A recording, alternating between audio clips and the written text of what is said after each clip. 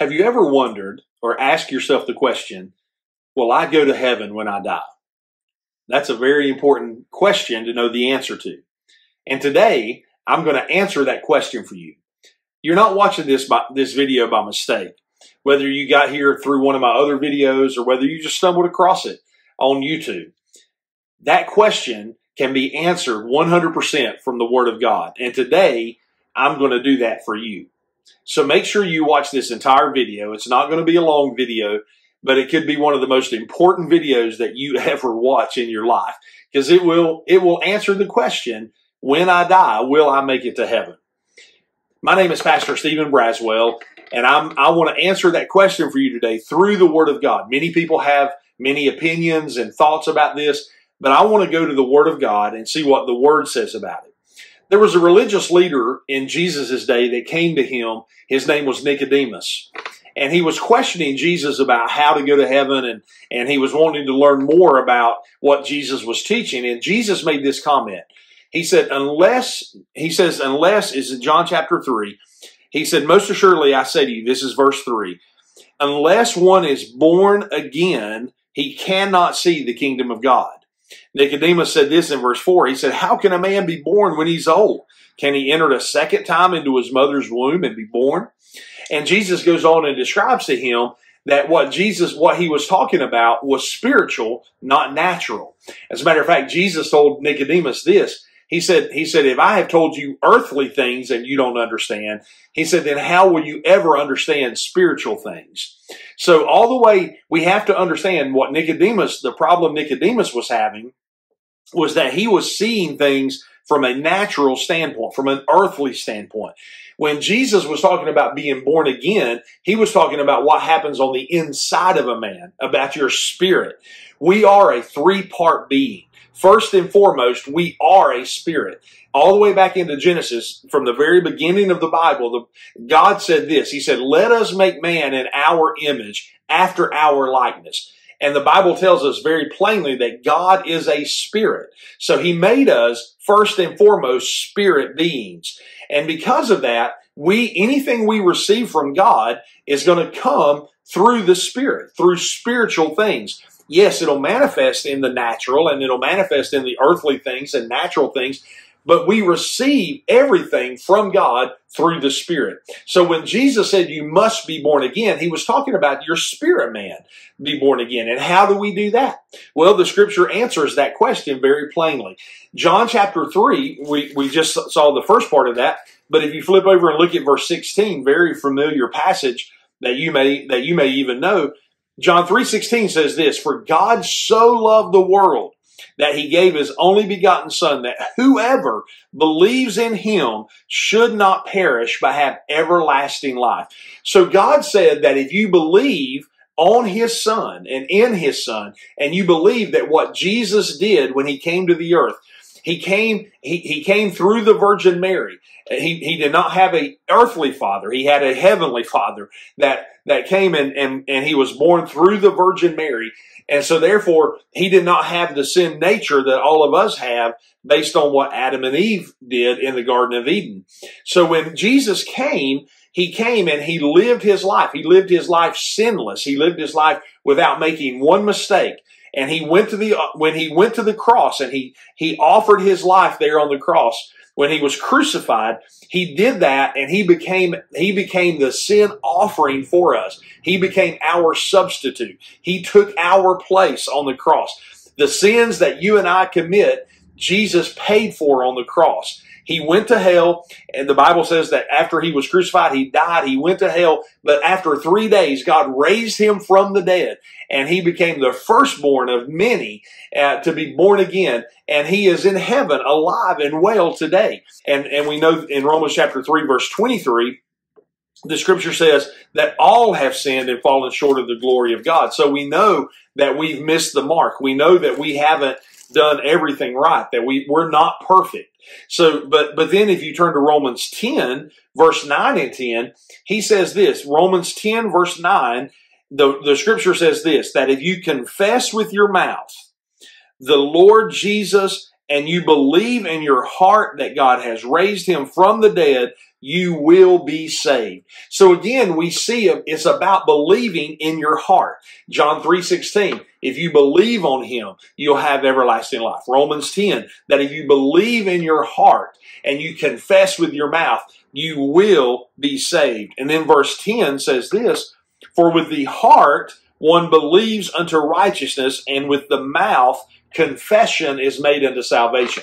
So the way this works, the way God designed this is that when you believe in your heart, when you truly believe that yes, Jesus came, he lived his life sinless, he took my place on the cross. The Bible tells us in 2 Corinthians, the Bible says that he became sin so that I could become righteous.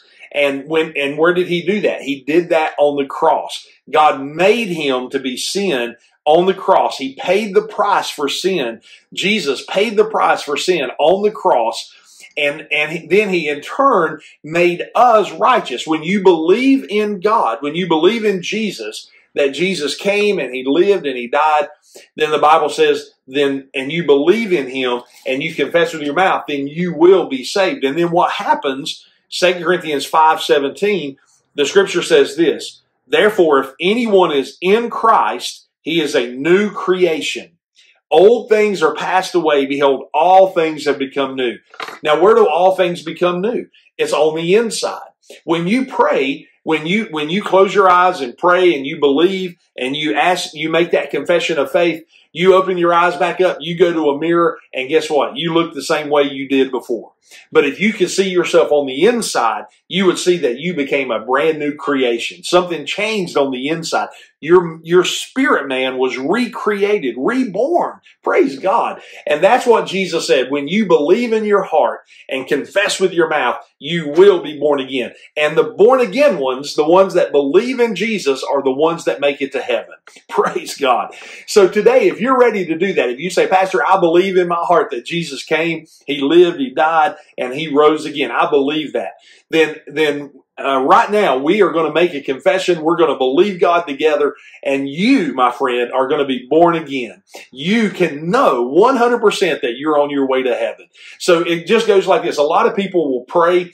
A lot of people say this prayer, repeat these words after me. But you know, and they almost make it like the prayer itself is what saves you.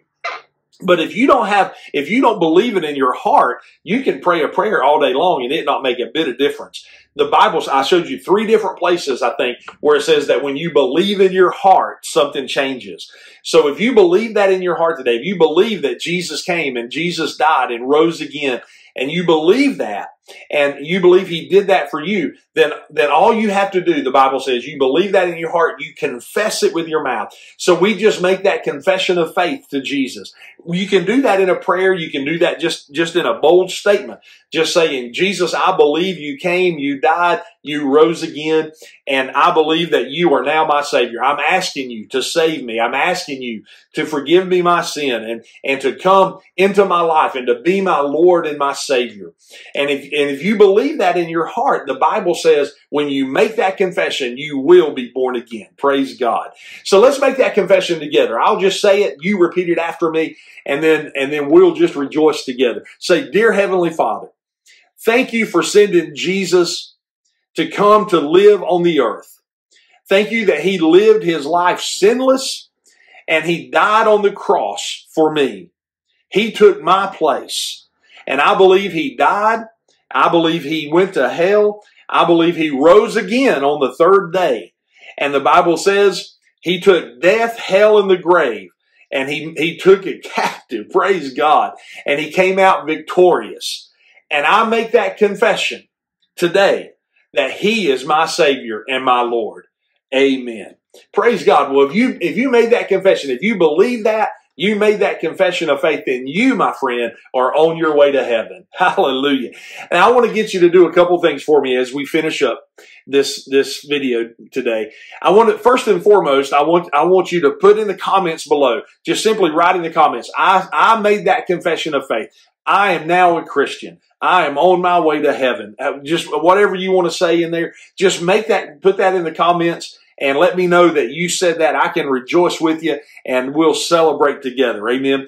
The next thing you need to do is find you a good Bible-believing church, a good Spirit-filled church. And it does matter where you go. Don't go to just any church. Know what they believe. Find a church that believes the Bible, that believes being Spirit-filled, believes in the gifts of the Spirit, because the power of the Holy Ghost is very important in your life.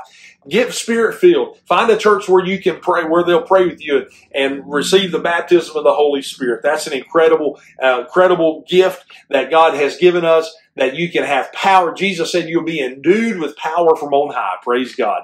And then I want to ask you to do something else for me. If you would, hit the subscribe button on this video. Share this video. Share it with other friends. Share it on all the different platforms you have. And help me get the word out. Just that Jesus loves you, and that He came to set you free today. So if you like this video and if you want to find out more about the information we talked about, subscribe, hit the like button, come back to my page, and we'll be sharing a lot more about this. God bless you. Thank you so much for watching today. Thank you for making that confession of faith. And we're gonna go forward, and we're gonna see God make an incredible difference in each one of our lives as we learn more about Him. Have a blessed day.